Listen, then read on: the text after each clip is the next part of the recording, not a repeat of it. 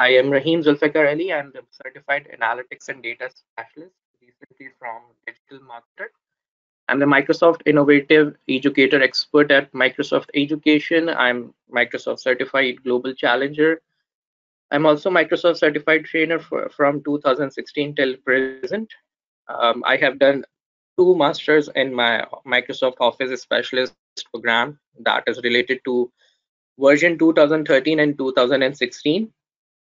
I am the founder and chief spreadsheet officer of Excel Basement Private Limited, and for the last 7 years, I have been associated with a different corporate clients for Microsoft Excel, and for the last 4 years, I have been teaching Power BI to various industries people.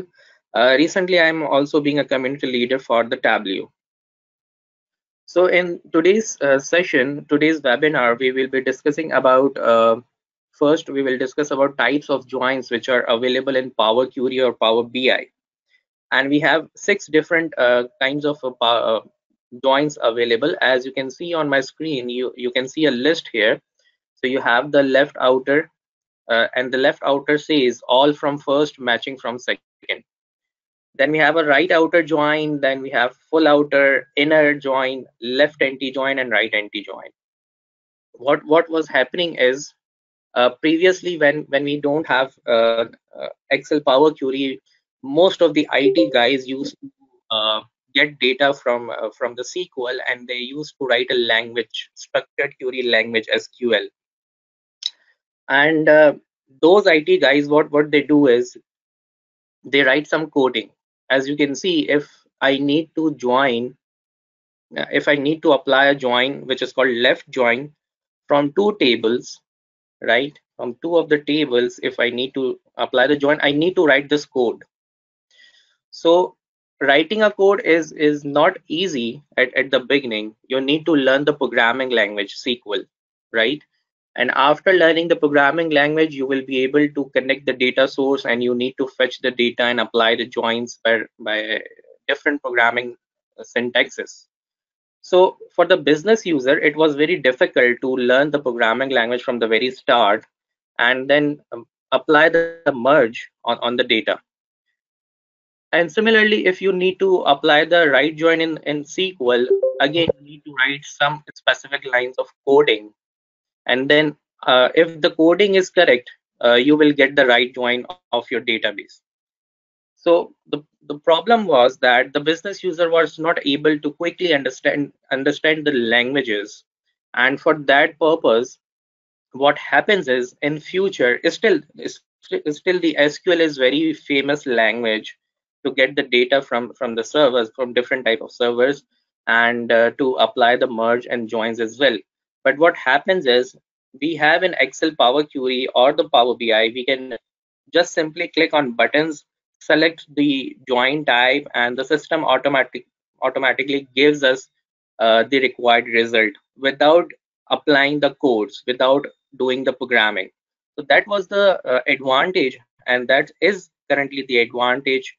If you want to apply the join in Power Query, you can simply see that we have a list of different joins types available. For the business user, you need to understand that which type of join will be very useful for your data, for which kind of data you are required, and you will apply the joins. And in this today's webinar, I will be explaining each and every of the joins and their outputs, so that fundamentally you can understand how they react and how they respond as an outcome.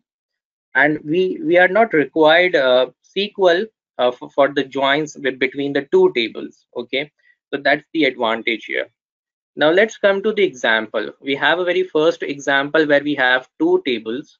The first table is on left side, which reflects of sales of products, and we have 4 different columns in it. The first column is product ID, the second column is product name, then we have some dates and the respective amounts. And this table is known as, for example, as a fact table. And primarily, might be some of you don't know what is fact table, but later on in this webinar, you will be exploring that what are fact tables and the dimension table as well. On the right side, I have one more table which contains some information. For example, we have product ID, again we have product names, and in this table we have an additional new column which is called stock location. So stock location is not available in the left table, whereas it is available in the right table as well. But what we need is we need to locate, as we can see, there are three sales which are matching with between the two tables. One is related to the Canor and the second one is related to the blue band, and we need to look up, we need to fetch and merge that data with together, and we need to get the stock location from the other table as well. Now it's all depend on the situation, that what kind of a join you will apply and how they react.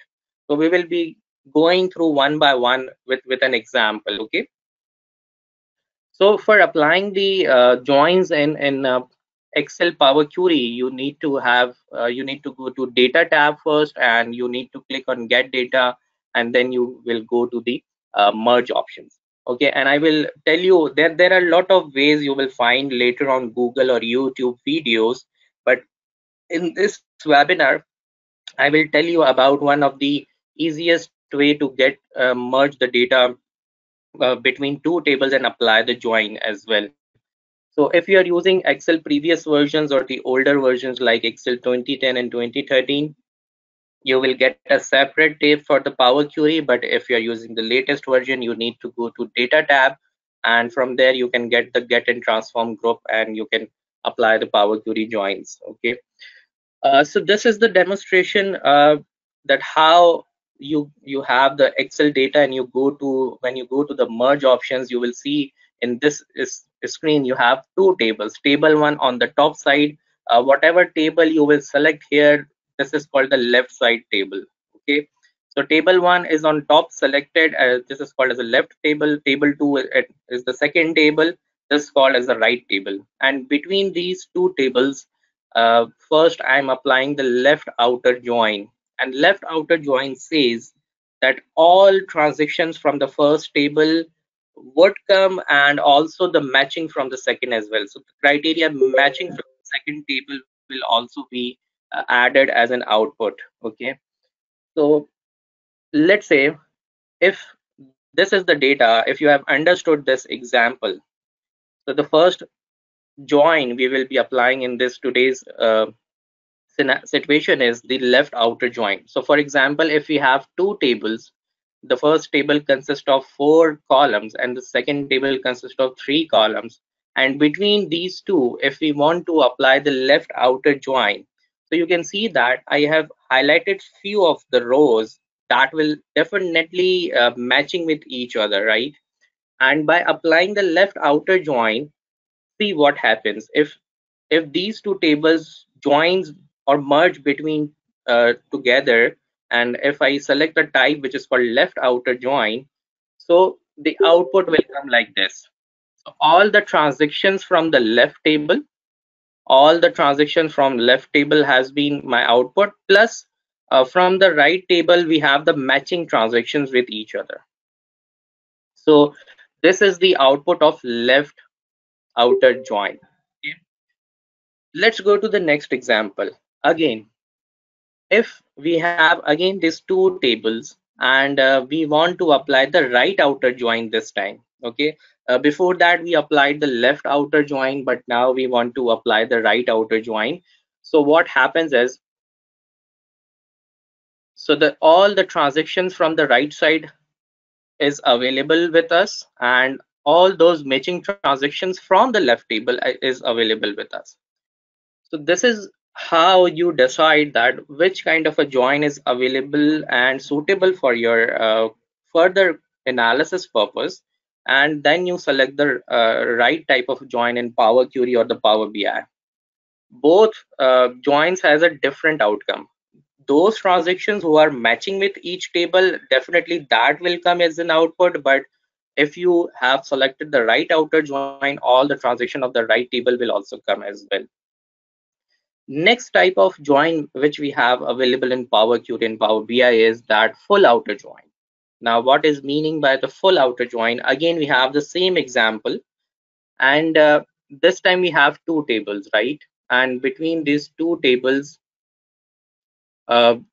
let's say if we need to apply the full outer join, so all transactions will come together, all the data will be merged with together. Okay, so let's say if I apply the full outer join, so all the transactions from the left table is also came, all the transaction from right also came, but those transactions who are intersecting with each other, who are matching with each other, are also on the same row. So the transactions from the left or right table match from each other, is on the same row, whereas all transactions has been came from table 1 left table and table 2 right table as well. Next kind of join which we have available is the inner join. So sometimes we need a less data. We don't need for all the data to be as an output. We need those data which is matching only. So again, with the same data, with the different two tables, if we apply inner join on this kind of a situation, we will get the result as like this. So only those transactions who has match between table 1 and table 2 has been our output. Okay, so in few of the situations you just need to have all those transactions who are matching with between two tables. Okay, second last join we have is called the left anti join. So left anti joins means that, for example, again we have two tables and we apply the left anti join on this, so the output will remains all the transactions which are not matching with each other will be left, and the remaining transactions will be as an output, because the word anti reflects that the transaction which are not matching between the two tables, the remaining transactions which are not matching from the left table has been our output. Okay, and similarly if you understand the left anti join, we have also right anti join. So what right anti join will gives us an output from the right table, the transaction which are not matching with the left table will be as an output. So if we can see the right anti join output, you can see here that all the transactions from the right table which are not matching from the left table has been our output. So we have so far discussed in this webinar 6 different types of joins, uh, and it's depend all on the situation that how you want your output to be for the further analysis. Okay,